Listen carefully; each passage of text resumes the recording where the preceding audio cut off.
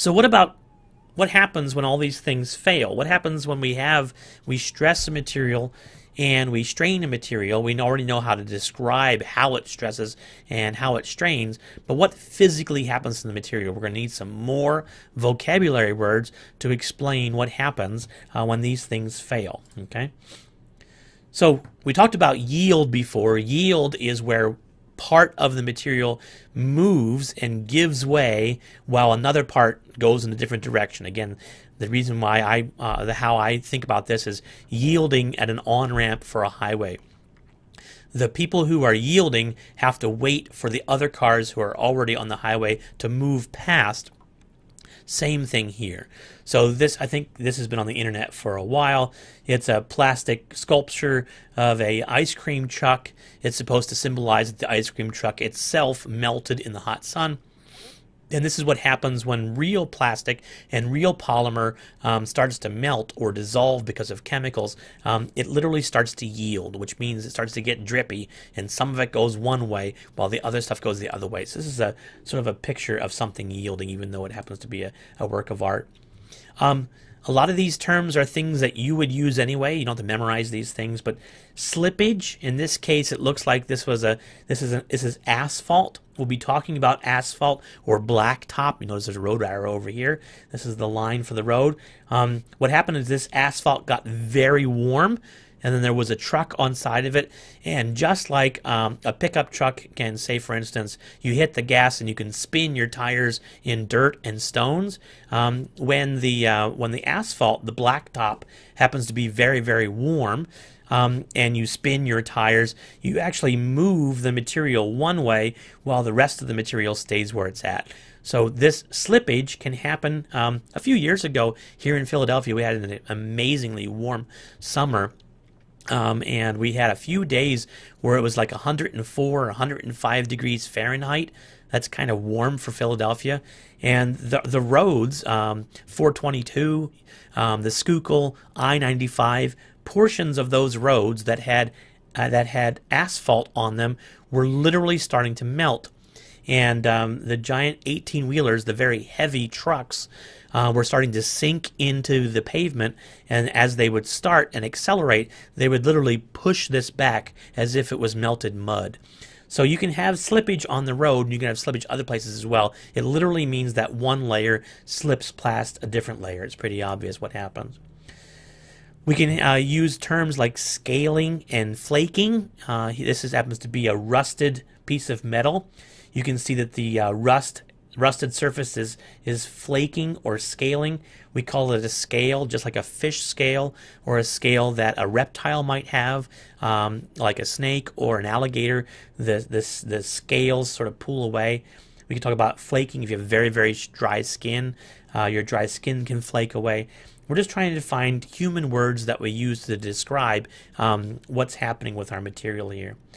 We talked about necking down. I keep on talking about my fictitious piece of bubble gum. Here's taffy being pulled and mixed at a taffy candy shop. There's necking down, another way to describe how things fail. Here's cracking. Here's some more asphalt that has cracked. Here's a poor iPhone that has cracked. We've all seen that before. Here's creep. Creep is, if you're familiar with horses, this is called a swayback horse. This horse's back used to be nice and straight, but over years of being ridden with a saddle on the back and heavy riders, it's sort of like scoliosis in humans. The weight of the horse itself, plus people riding on its back, it literally starts to deform the muscles and the vertebrae of the horse, and you get what's known as creep. I didn't mean to point out to this sad horse, but this is an example of it. Creep can happen everywhere. Where does it normally find creep? A plastic bookshelf. You go to IKEA, you buy a plastic bookshelf, you put a lot of books on it, and then over time that bookshelf starts to bend or bow. This would be a long time test or a long term test. When we're talking about testing, it starts to creep. So creep as in creep along and fall down. Separation, pretty obvious. This looks like a computer desk. Again, going back to IKEA. This is a laminate, and we'll be talking about that in a bit under composites. Here's a piece of wood, and there happens to be a polymer coating on top of it. This sheet of polymer plastic has been glued onto this piece of particle board, and it looks like it's separating, so we call that separation. Pretty obvious. Buckling is when material starts to twist and starts to stop being flat. So if you were to buckle these steel beams, you see the twisting through here.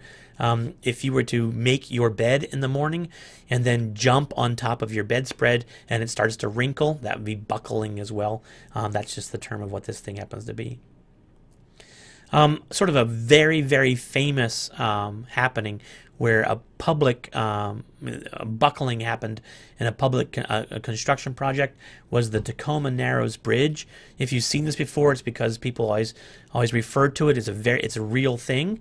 It happened a while ago, back in the 30s and the 40s. But as we take a look at this, I don't think there's any soundtrack to it, so I'll either be quiet, thankfully, or I'll talk about it. Let's get this thing started here. So yeah, 1938 to 1940. Let me zoom this up here. There we go. So 1938, as you can see here, we're going to put anchors into the water here. These anchors are on barges. They're giant pieces of ceramic cement. They're literally sunk into the river. And then the caissons, or the supporting parts of the bridge, are then attached to those big anchors. And then once the bridge was actually, this is a cable-stayed bridge. This is back in the 30s and the 40s, so apparently they didn't have many cement mixers back then. This is all done by manual labor, so they brought in buckets at a time. And now here's a picture of the bridge after it has been completed, and they're celebrating it. They have flags across the bridge, and they're driving across it. It's a regular. I mean, we have these cable-stayed bridges all over the place. It's not a radical design. The difficulty is that without knowing this, not obviously this is the 30s and the 40s, not having very advanced computers to be able to calculate this, a very, very strong wind caused the bridge to start to sway and buckle. So as you see here, this looks like it's taffy. This looks like it's the cotton of my shirt. It looks like it's plastic, but it literally is ductile steel beams. These steel beams are like 6 feet thick, but a steel beam moving and straining on a human scale is no different than a steel beam moving and straining on a giant bridge scale. So it behaves the same. It looks like a floppy piece of cotton or a floppy coat hanger. Remember the cement we saw them pouring? There's cement inside underneath that roadbed. There's asphalt on top of the roadbed. These are cement sidewalks. Of course, these are metal streetlights. Here's the cables that are supporting the bridge. It's hard to see because it's pixelated, but there's a guy who went down and there was a car left on the bridge, and there was a dog that was trapped in the car. So a very thoughtful human ran across the bridge, even though it was swaying like this, opened the door and got the dog, and now this person's trying to make their way back.